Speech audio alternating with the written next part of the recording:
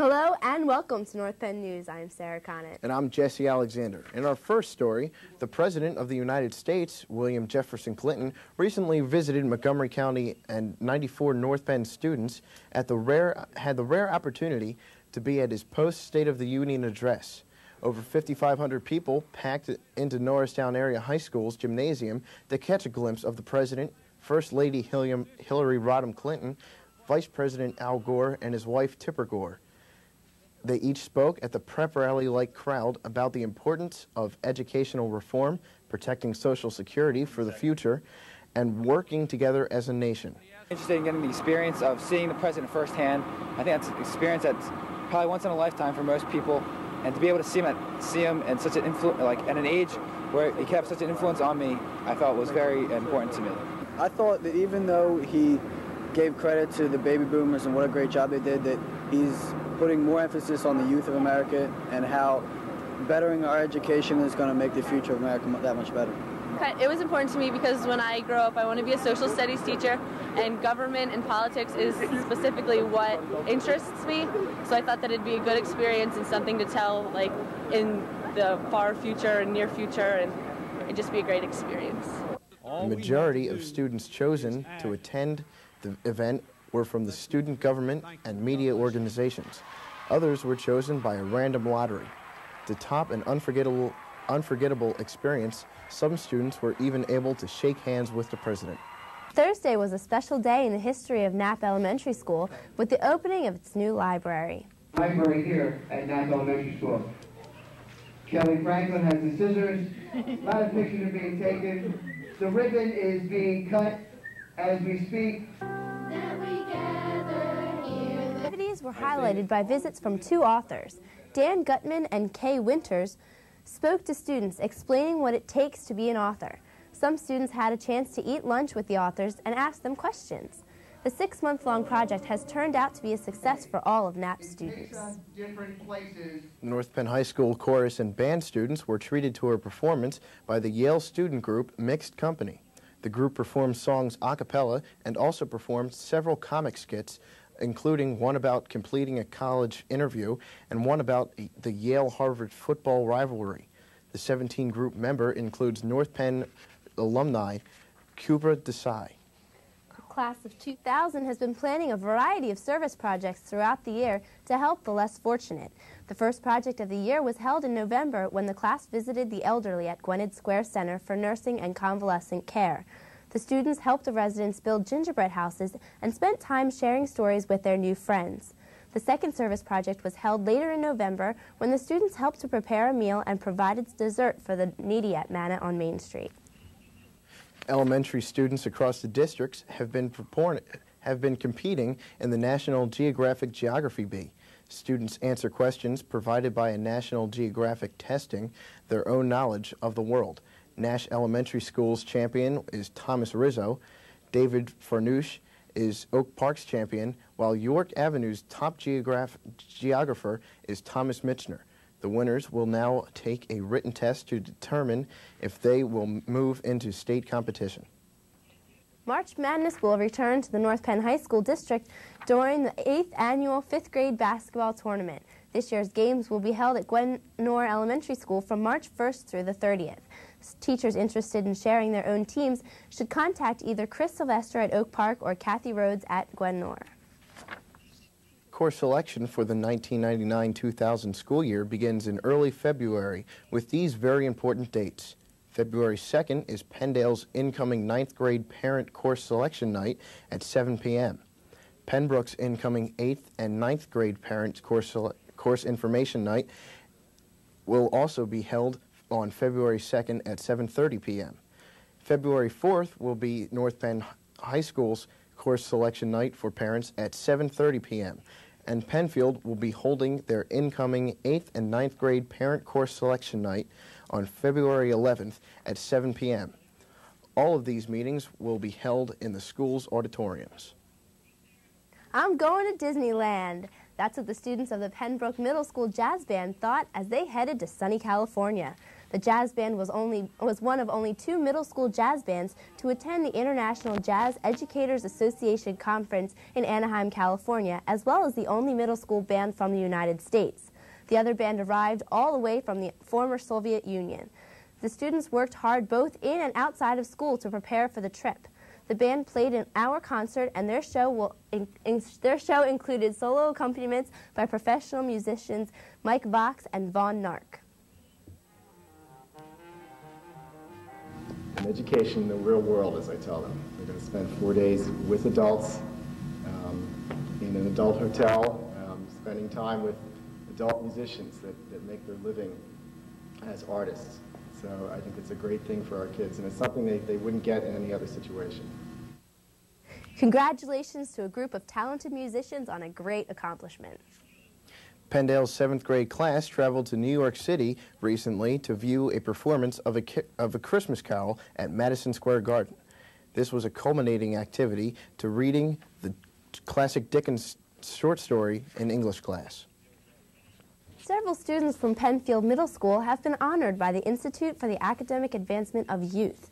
16th, 8th, and 9th graders were recognized for their outstanding SAT scores in the spring of 1998.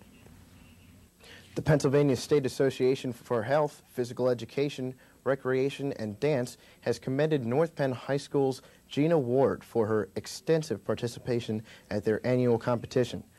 She served as a presenter, provided demonstrations, and presented a poster presentation on quality physical education. Ms. Ward is a physical education teacher at North Penn High School.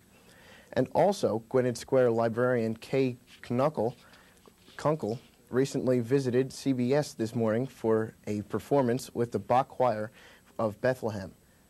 Kay has been a member of the choir for 11 years. This year, the choir is celebrating its 100th anniversary.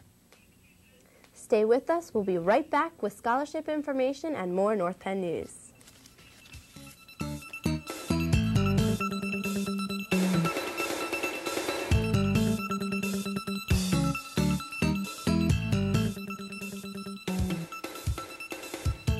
Go for a mouthful, go for the fun. Go for cakes for everyone. Just one stack is what it takes, and it's go for cakes. Open wide, stuff your face. There's always room for more Gopher cakes. Empty the box, then reload. Eat those Gopher cakes till you explode. Exercised lately? Till you explode.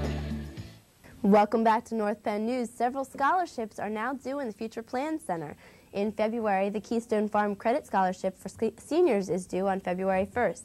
Also on February 1st, the Pennsylvania Association of Educational Secretaries and Office Personnel Scholarship for seniors is due.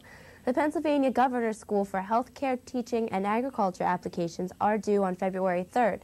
There are also many scholarships due in late February and March. Please see Mrs. Toyota Keller for applications and more information. SATs will now be offered at North Penn High School on January 23rd, 1999. The registration deadline and the late registration deadline for January tests have already passed, but the test will also be offered on March 20th, 1999. The registration deadline for the March test is February 12th. The Future Plan Center can answer any questions regarding the SATs. The cold weather has arrived, and with it comes the possibility of school delays and closings. In case of inclement weather, tune your set to Channel 16 the night before and turn it on the next day for up-to-the-minute information on inclement weather closings and cancellations. You can also call the Informaphone at 215-368-7663 or tune in to 1440 WNPV and listen for school code 303. There will be an exit counseling session for retiring school district employees on Thursday, April 22nd at 4:30 p.m. in their Educational Services Center. PSERS representatives will conduct this session. The Human Resources Department will need to know if you are planning to attend the sessions. If you are to participate, please call the Human Resources Department at 368-9800 extension 218 by April 9th to reserve your space. The North Penn School District is looking for certified teachers to substitute in all subject areas and grade levels. Substitute candidates must have at least a bachelor's degree. The district is also looking for substitutes to fill secretarial and clerical positions, cafeteria aides, library aides, and special education aides. Interested persons should contact Dr. Joseph Conley, the Assistant Director of Human Resources, for an application packet. Call 368-0400 extension 216 or write North Penn School District at 401 East Hancock Street, Lansdale, Pennsylvania 19446. To all North Penn secondary students and parents, if you have not yet returned the Internet User Agreement form, the North Penn School District is asking that they be returned as soon as possible. The policies were sent home in the fall with a self-addressed stamped return envelope. If you did not receive one or have misplaced it, please contact the North Penn Technology Department at 368-9800 extension 213 for another copy. The North Penn High School Booster Club invites the parents of all athletes to attend monthly meetings on the first Monday of every month. The club sponsors 3 awards desserts and also provides the MVP trophies to each team and the commemorative T-shirts to each championship team. Please contact June Brown at 610-584-9684 for more information. The Booster Club supports all 25 athletic teams in the high school. And finally, the North Penn School District Board of School Directors will hold its monthly work session on Tuesday, February 9th, and its action agenda meeting on Thursday, February 18th. Both meetings begin at 7:30 p.m. and take place at the Educational Services Center. And that about wraps it up for this edition of North Penn News. For the entire North Penn News team, I'm Sarah Connett. And I'm Jesse Alexander. Sports Night with Kyle Berger is up next. Stay tuned.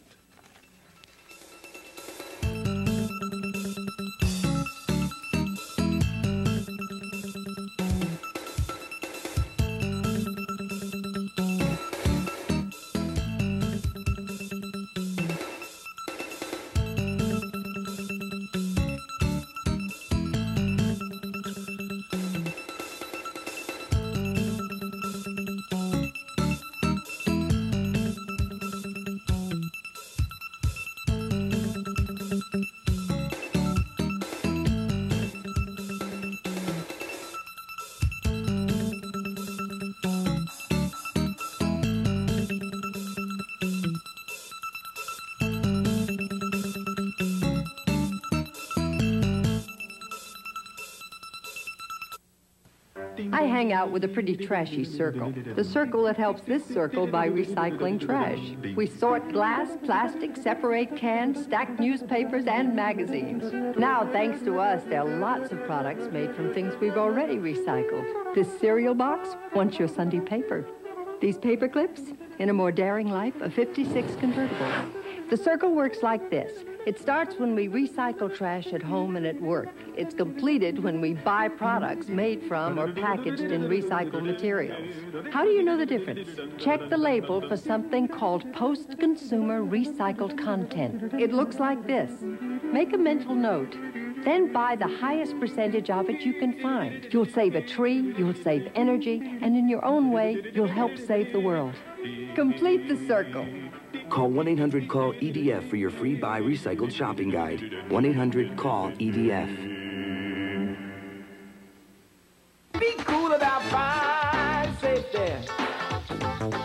Did you know that many fires started because kids played with matches and lighters? It's really sad. The fire started with matches and lighters hurt thousands of people last year. Like parents and grandparents? And brothers and sisters. If you ever see matches or lighters, don't touch them.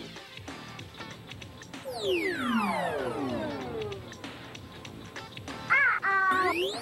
Somebody left out matches and a lighter. Remember, Wow! keep your eyes open, and if you see these, tell a grown-up right away. But never touch them, and you'll be a real superhero. Like a deputy fire marshal? Exactly. Don't touch matches or lighters. Tell a grown-up instead. Be cool about fire safety. Be cool.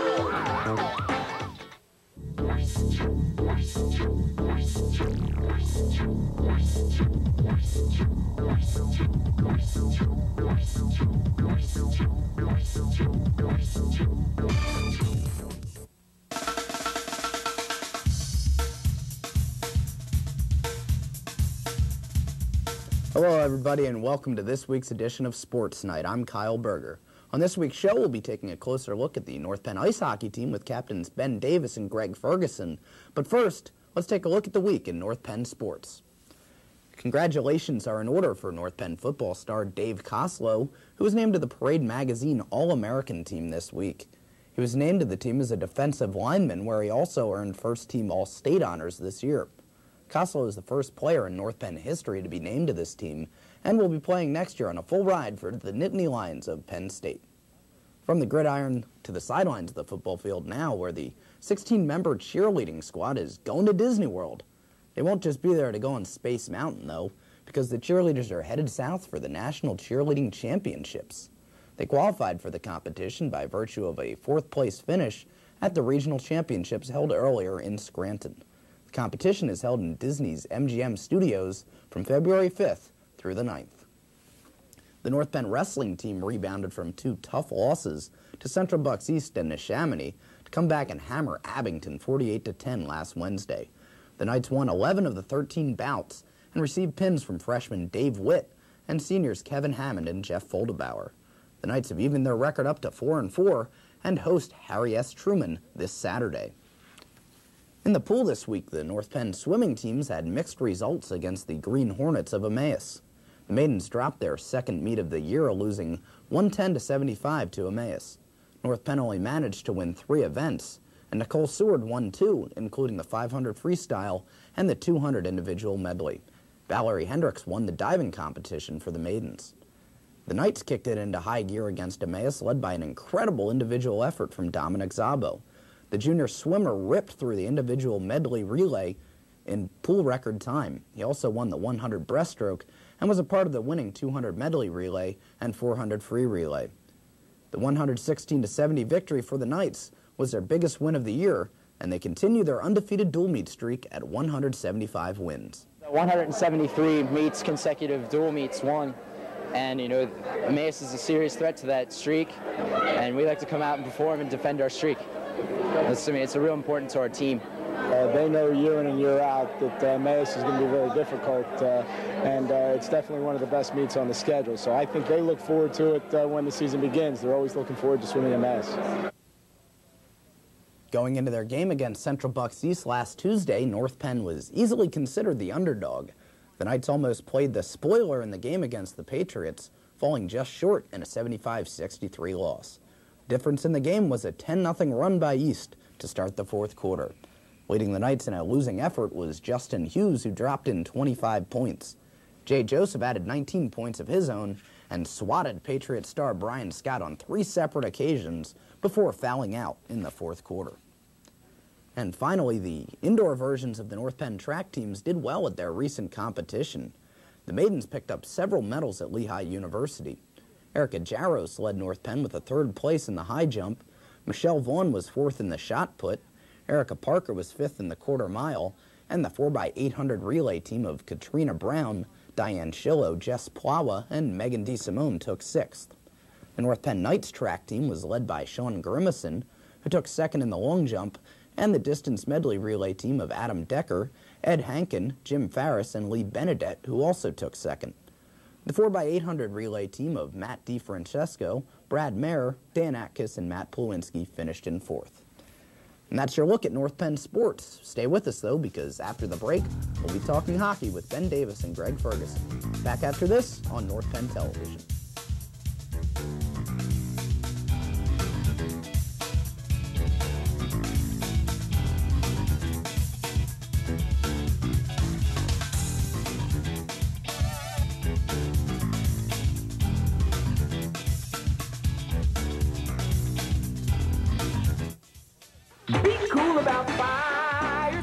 What would you do if you were on fire? I don't know. Jump in a tub? No, you gotta stop, drop, and roll. If your clothes got fire, you gotta drop to the ground. If your clothes got fire, you gotta roll round and round. You just stop, drop, and roll. Stop, drop, and roll.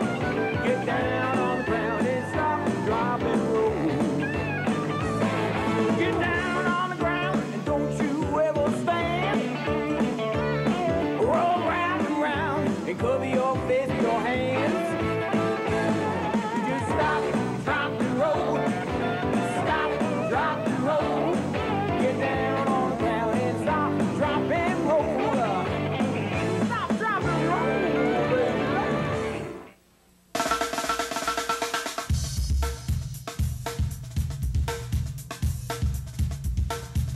Hi, welcome back to Sports Night. Right now we're joined by two members of the North Penn Ice Hockey Club, Greg Ferguson and Ben Davis. First off, we'll start with you, Ben. 7-8 is your record so far this year. A lot of young guys on the team. Just give a brief summary of the season so far for us. Well, we've been playing hard, considering we only have one practice a week and one game a week. And we have a fairly young team and fairly unexperienced, and I feel that we're playing pretty well compared to most of the other teams in the league and for the situation that we're in right now. Greg, both you guys are alternate captains on the team, so you have some leadership role. You're both seniors. Ben had talked about one practice a week, one game a week. It's kind of hard to keep some consistency, kind of get on a hot streak if you're only playing one game and having one practice a week. It's tough because after the practice, we might not have the game till Thursday, so you have a couple days off, and sometimes you don't even have a game that week. So it's just the layoff really kind of hurts us. If we had two practices, it'd really help, but you have to make do, and so every time we just go out as hard as we can, see what happens. Okay, Ben, new coach this year, Mr. Theodore.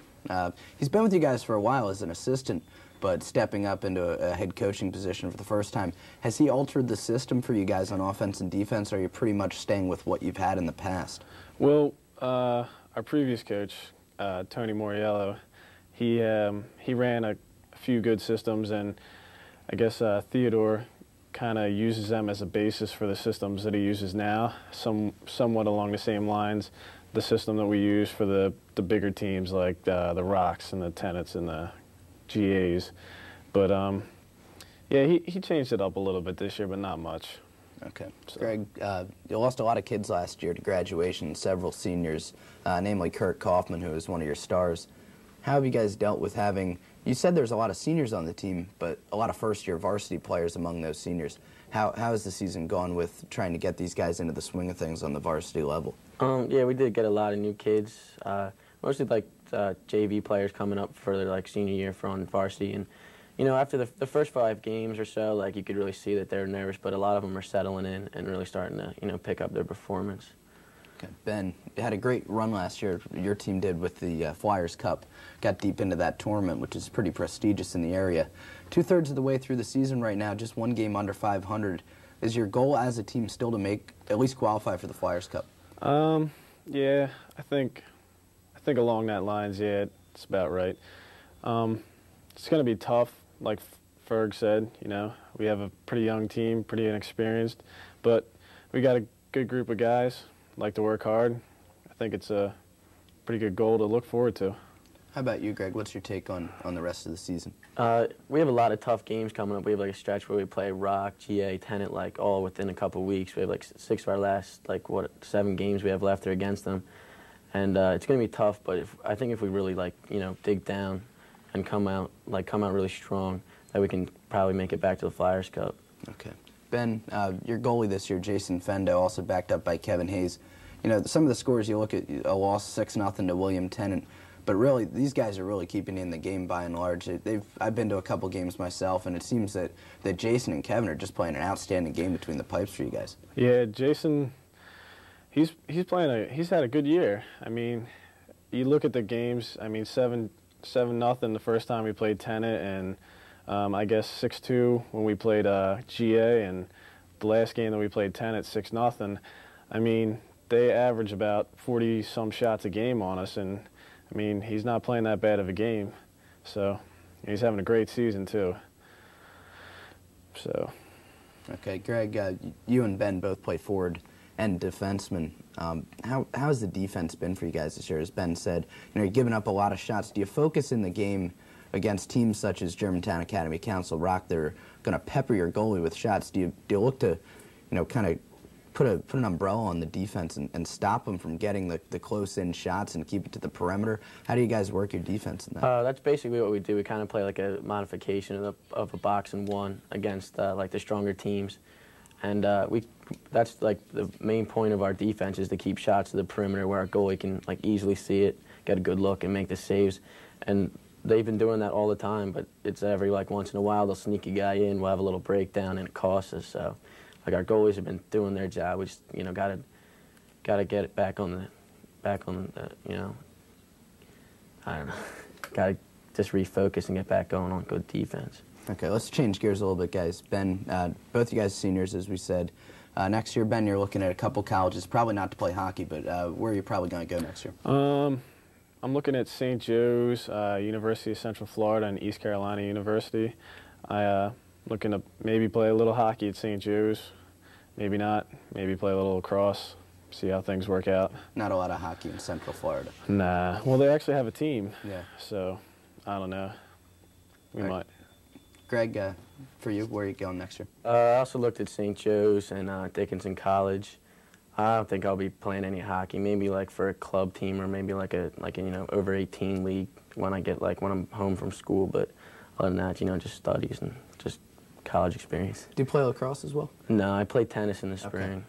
So you're not looking forward to that at all? It depends. Like I'll see if I want to, maybe like try out for a team or something like that. I see like what schedule's like in college. I don't see what it's like. Okay, thanks for being on the show, guys. That's all the time we have. Be sure to catch the North Penn hockey team as they play Hatboro Horsham next Wednesday at the Warwick Twin Rinks. From the entire North Penn television crew, I'm Kyle Berger, and I'll see you at the game.